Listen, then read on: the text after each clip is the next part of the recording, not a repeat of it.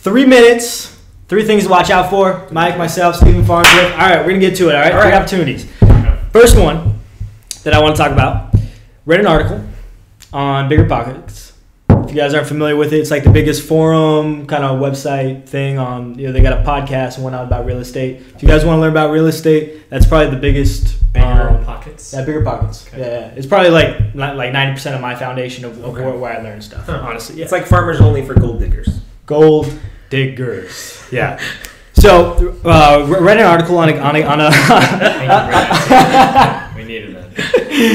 On an investor that's been in the market for like 40, 50 years. So he was an older guy, in his like 60s or 70s. He wrote an article about how this year is going to be the year that he invests most in real estate. And he was talking about the multiple cycles, the multiple decades that were involved during with the interest rates and things like that. So his biggest thing was the reason why he's investing so much is because rates will go up.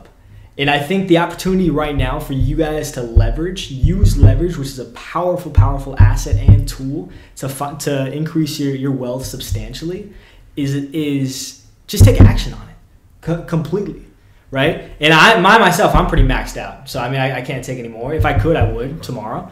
But if you have the opportunity to, I definitely would use leverage, okay? Just for that tool, all right? I talked a minute and a half. The second thing I want to talk about is just the power of networking, all right? And the reason why I kind of brought this up yesterday, but I was talking to a buddy last night. He's like, "Oh yeah, I'm gonna start a gym out in Tacoma. This and that." And I was like, "Hey, dude, I might be down to invest." He already has investors, so he might not need the capital. But the moral of the story is, like, I talk all the time with people. People know that I invest, and so I get pitched. 90% of it's crap. Like, let's be real. But there's 10% that's pretty solid.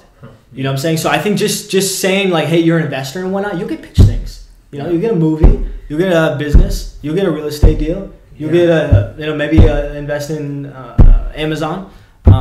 So just kind of be open about it. Yeah. Those are my 2 opportunities. What do you got, Steve? Okay, well, you actually stole one of mine. One was going to be networking, and I'll echo this actually, just because in speaking with you.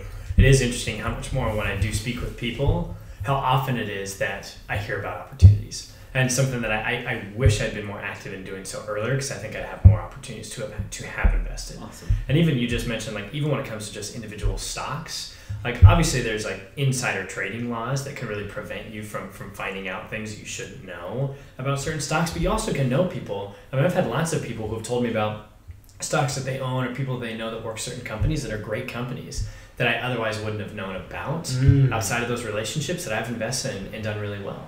And a lot of it's just because you can make these relationships. So that's one thing that I think is big. Second thing, and it's something I've touched on kind of throughout this whole night, and it's hidden me a little bit more. When you ask why I'm so frugal, one of the reasons is I want to be an accredited investor.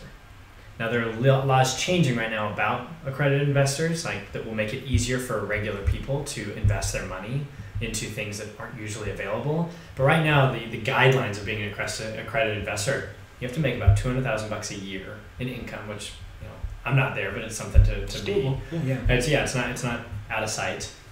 And you need to have $1 million worth of capital.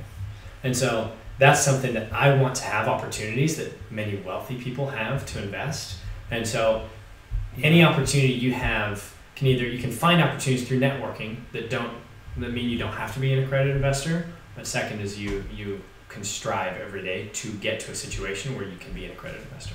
Boom! 3 and 3. We did it in 4 minutes. Last week we did it in 6. So we're getting better. Yeah, we're getting better. All right, guys. Thanks, guys. Mike, myself, Stephen Farnsworth, Lifestyle Investing. Those are your opportunities.